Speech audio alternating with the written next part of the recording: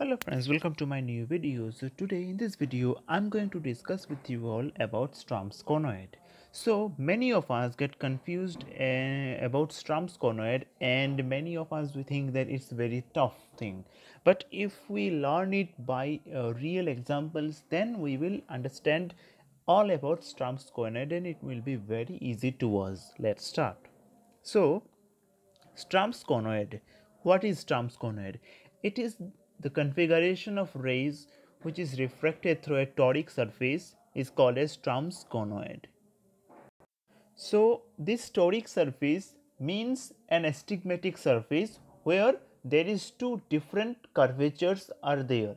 So in an astigmatic surface, there is vertical curvature is there and also horizontal curvature. So let's, as an example, let's take cornea. So corneal vertical curvature, corneal horizontal curvature. So suppose in astigmatism, with the rule astigmatism, the vertical corneal curvature is more steeper than the horizontal corneal curvature. So the light rays which pass from the vertical meridian will get more converged than the light rays which pass from the horizontal corneal curvature. So this is how we can understand. It's an example only. We can understand all about astigmatism and its types also. So let's start. So as you can see in this picture that there is indicate that vertical meridian and horizontal meridian. Okay, so vertical meridian is more curved than the horizontal meridian. So light rays which pass from the vertical meridian will get more converged than the light rays which pass through the horizontal meridian. So the vertical meridian is indicated by the red line and it get focused over here. Okay, but the horizontal light rays are indicate by blue and they are get focus over the retina. So in this pathway, that means in all of this path, it creates several shapes and it denotes several types of astigmatism. Suppose in the first place, okay, that is place 1, that is A. Okay, here light rays are if we take our eye over here over this position, then you can see that both light rays are focusing behind that eye, that is behind the retina of that eye. That this red circle indicate an eye. Okay, so here both light rays are focusing behind the eye, that means it's an hypermetropia. Okay, both are hypermetropia. Now in this case where the vertical meridian light rays are focusing over the red here you can see that one light rays are focusing here, but another light rays it's still converging. So here one light rays will focus on the retina and another light rays will focus behind the retina. So we will discuss each and every types later on, and after this let's change the color now. And in this C position, as you can see in the C position, this is called a circle of least diffusion that we will discuss later on. Okay, here both lights are not focusing on the retina. One is focused in front of the retina, another is focused behind the retina. So let's start discussion this each and every parts or each and every points A, B, C, D, E, F separately. So point A, here as I told that in point A both light rays are focused behind the retina. So what it indicate, that it indicate compound hypermetropic astigmatism. Here you can see the vertical and horizontal meridian are written here. The vertical is minimum and horizontal is maximum. Okay, so vertical meridian is more curved than the horizontal. So here both light rays are focusing behind the retina. So it is compound hypometropic astigmatism.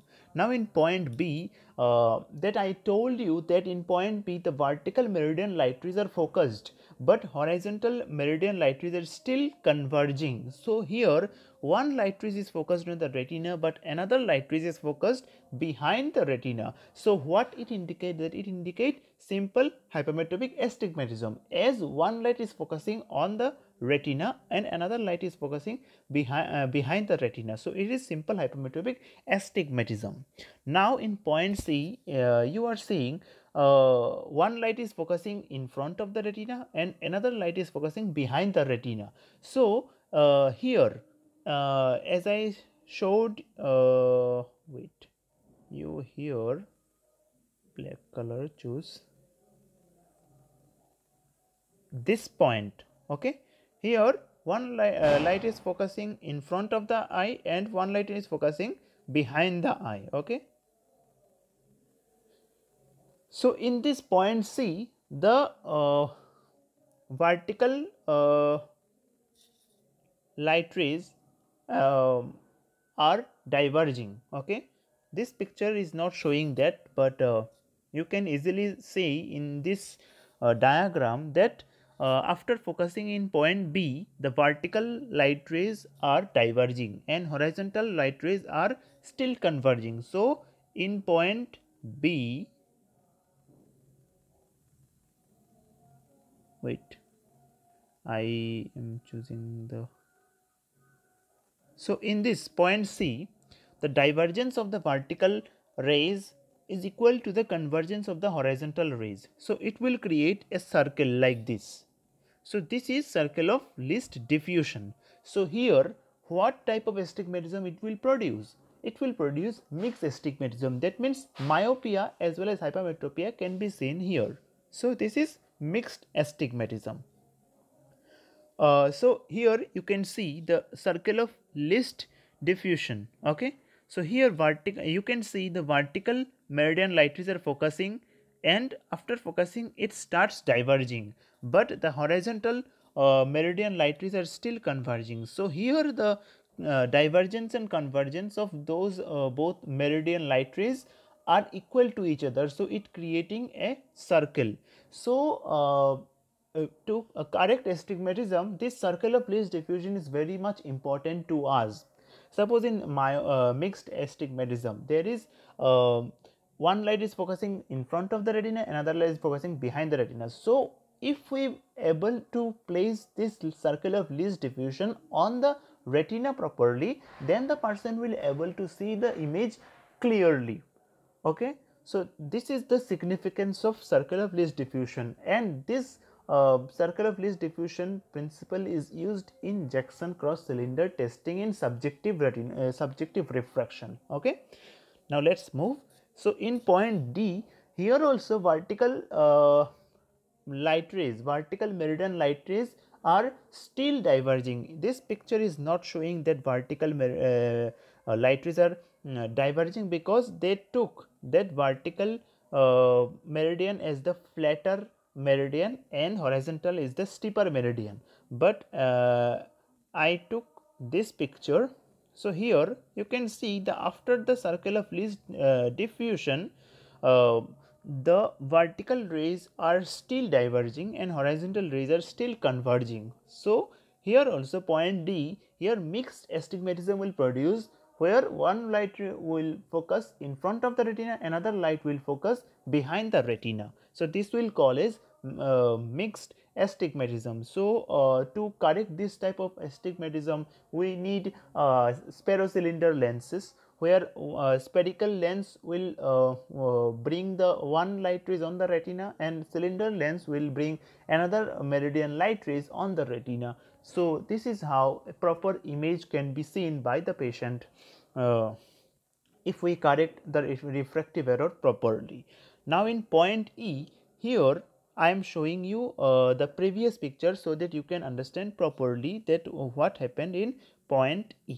So in point E, here you can see that the horizontal meridian light rays are focused to this point, but vertical meridian light rays are still diverging because these vertical meridian light rays are focused earlier. Okay, so they are diverging, but horizontal meridian light rays are focused. So here a vertical line will form. So in the first focus, a horizontal line is formed. Why? Because the vertical uh, meridian light rays are focused to point B, but the horizontal meridian light rays are still converging. So there is horizontal line is formed, but in point E, the vertical meridian light rays are diverging, but horizontal meridian light rays are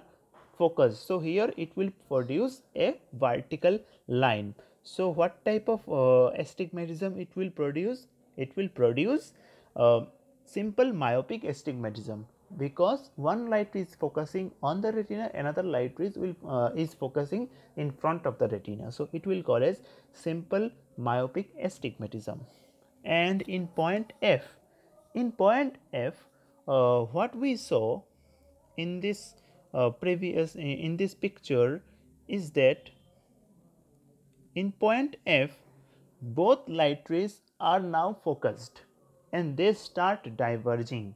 Here the divergence of the vertical meridian light rays are more than the divergence of the horizontal meridian light rays, but both these light rays focused in front of the retina. So what type of astigmatism it will produce? It will produce compound it will produce compound myopic astigmatism.